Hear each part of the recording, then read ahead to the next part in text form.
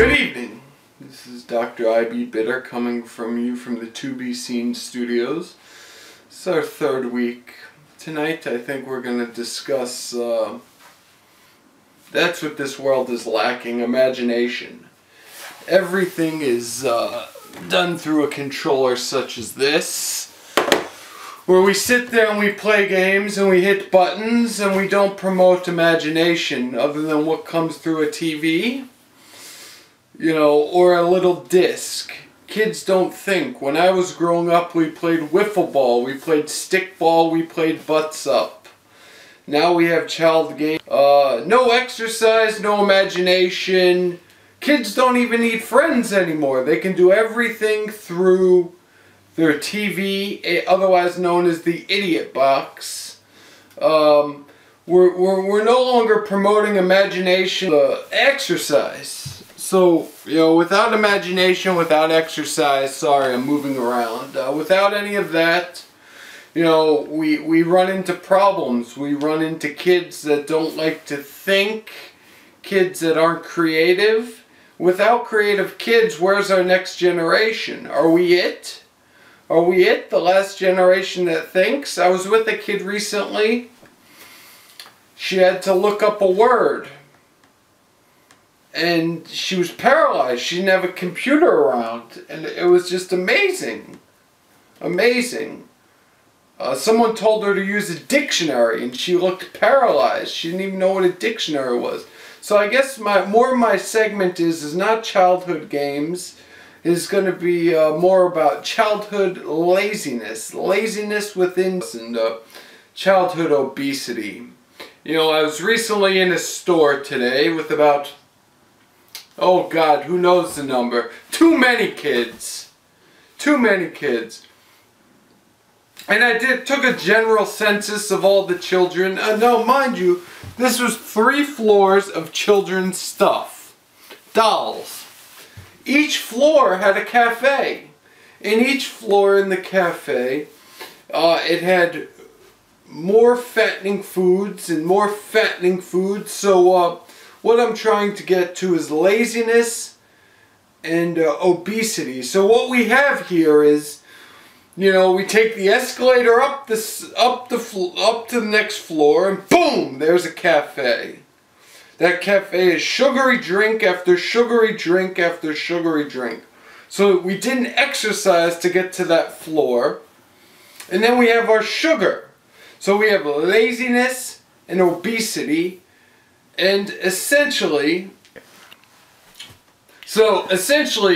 we go escalator to escalator. We have no drive and no desire to lose weight because we get off the escalator and boom, there are sweets hitting us right in the face.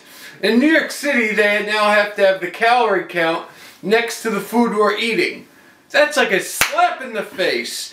We see that nice, beautiful buttermilk cupcake costs $3.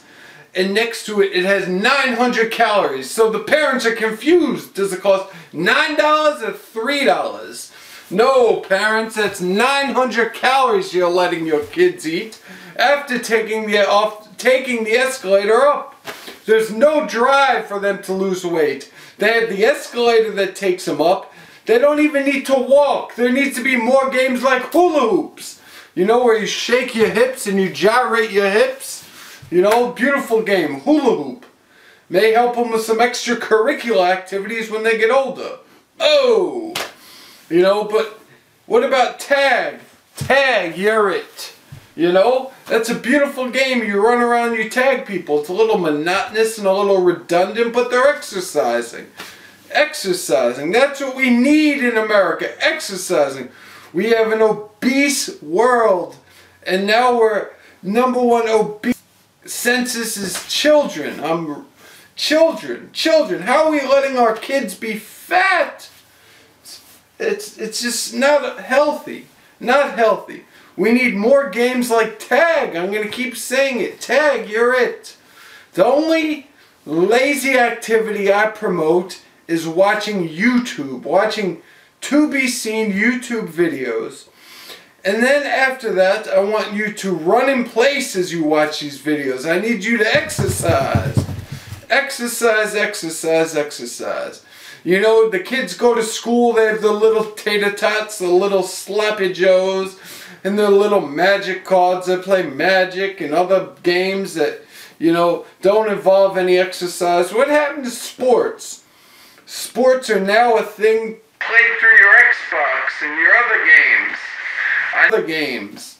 I know I'm probably not supposed to target any one company, so any game that involves a remote.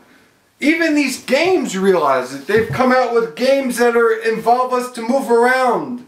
Like Connect and other games put out by companies. They're trying to promote kids to exercise.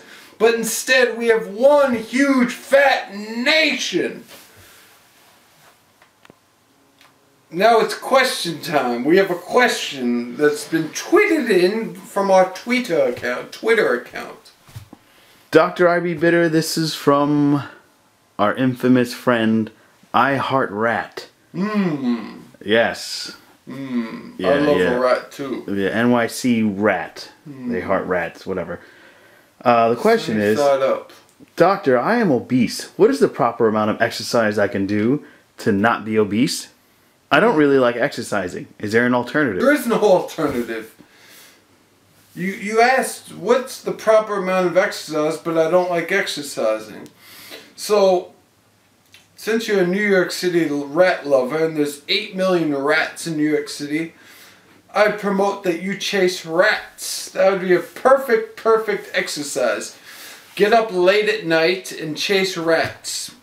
But back to your question, I would start with half an hour a day, calisthenics, and walking. Every time you walk a little, set a goal. I'm going to walk to that block.